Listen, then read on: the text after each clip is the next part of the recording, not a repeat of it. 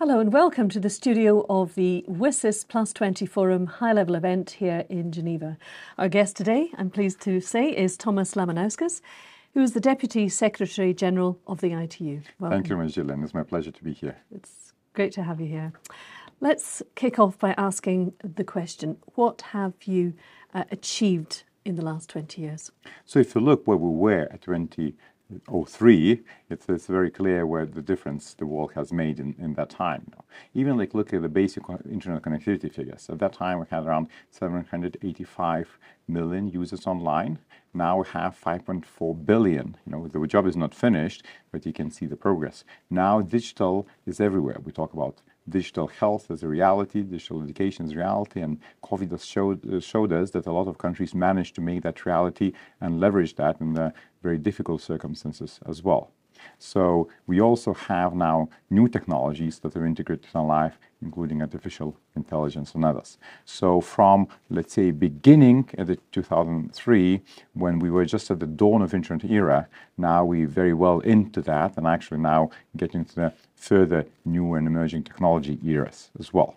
Then when you look from the UN perspective, coordination perspective, we also achieved a lot. We have a functioning forums for bringing different stakeholders together to further progress on the digital cooperation, digital development. So we have this WSIS Forum that's been running now for 15 years and bringing different stakeholders together. We have an Internet Governance Forum as well that focuses more on the digital governance issues, while WSIS looks in the development issues and how to really progress sustainable development agenda through the digital tools. We have UN coordination through United Nations Group of Information Society. We just had a meeting today, very well-attended meeting, I should say, as well, where the UN colleagues also coordinate to make sure that we as UN system work together in a cohesive way to really leverage digital for the good of everyone. So I think we both achieved in terms of impacts on the ground, but also achieved in terms of how we as UN work as a system, how we bring other stakeholders, be it private sector, governments, civil society, academia, together with us on that journey as well. So you talk about what's been achieved in the last 20 years. What about the next 20 years? What's the vision beyond 2025? Thank you very much. So this is a part of the job that is not yet done, and it will also always be, I think, unfinished business. That means really bringing everyone online.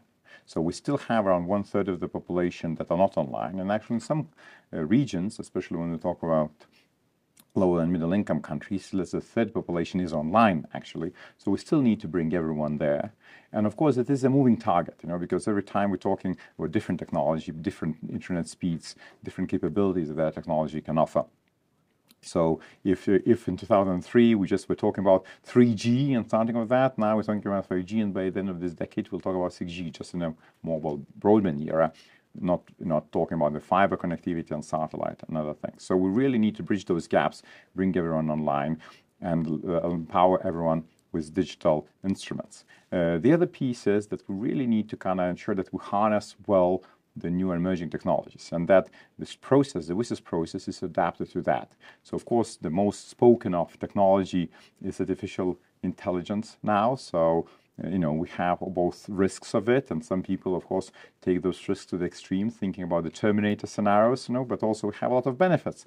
And to empower empower health, empower education, empower agriculture, and we see some of the numbers that say that AI could bring up to $4.4 trillion to the global economy, and could also save, for example, greenhouse gas emissions up to 10% as well.